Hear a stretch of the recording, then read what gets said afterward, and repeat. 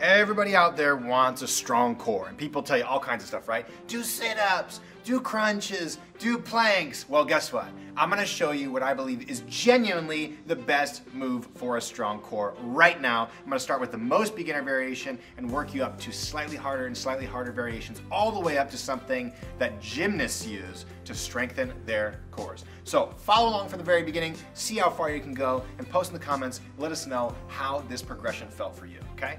So I'm gonna start by lying down on my back like this. I'm gonna just lay down, drop my shoulders down towards my hips. So right here, I want you to drive your fingers towards your hips like this, and then relax right there. Then from there, what you're gonna do is bend your elbows and find a space between your belly button and your hip right here, and you're gonna push your fingers in. Now right there, I want you to do this. I want you to push your belly out like this and drive your lower back into the ground. You see this little move I did right here? Where I tilt my pelvis like this? Just that little tilt right there where there's no space underneath my lower back. That's how you properly activate your core. So this is the first step. And it might feel a little weird, but practice this first because it's going to help you with all the movements I'm gonna show you. So again, push the fingers out, drop the lower back in the ground. Now, once you feel good about this, you can either lift your head, keep it relaxed like this, whatever feels most comfortable to you. Keep the fingers pushed out, lift one leg, then lift the other leg. And if you're able to do that with the lower back pressed on the ground, and the fingers pushed out, then go to the next step, which is gonna be dropping your heels to the ground, lower back stays in contact with the ground, and then bringing your knees back up. Slow and controlled. So this is called a reverse crunch, okay?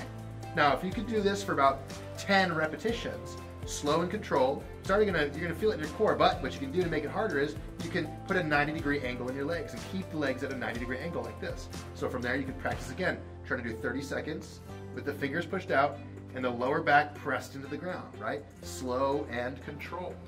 Now, if this is still too easy for you, you can almost straighten your legs. Have a little slightly bent leg raise here like this. So all the way down, lower back pressing the ground, fingers out. Now, if you can do this, straighten your legs all the way, point those toes, squeeze the legs together, come all the way down, lower back still glued to the ground. You can't even get fingers underneath the lower back. Fingers are pushed out. Come back up to the start position. All right, just like that. Now, I'm gonna show you the very most difficult position, okay? So just to recap before we go there, position 1, boom. Hold it for 30 seconds. If you can do that, great. Position 2, hold it for 30 seconds, drop the heels and do it like that. Position 3, do it with 90-degree angle, right? Position 4, slightly bent.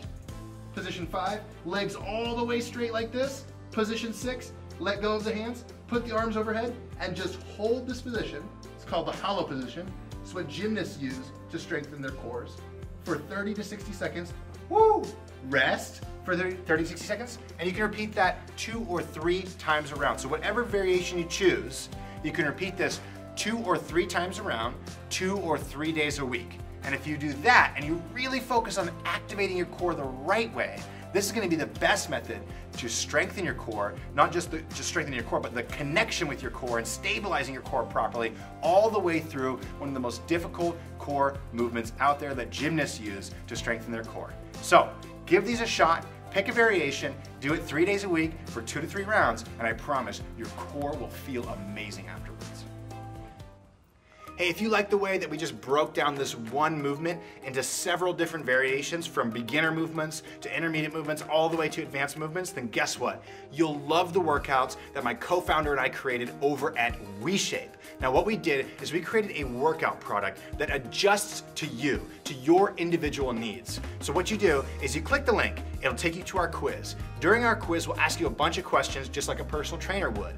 And using those questions, we're gonna build a customized follow-along workout just for you, where every single movement is actually picked for your individual level, all the way from super beginner movements like I just showed you, all the way to super advanced ones. Plus, you can try it for free. So go ahead and click that link, take the quiz, and I'll see you soon for our first follow-along workout together.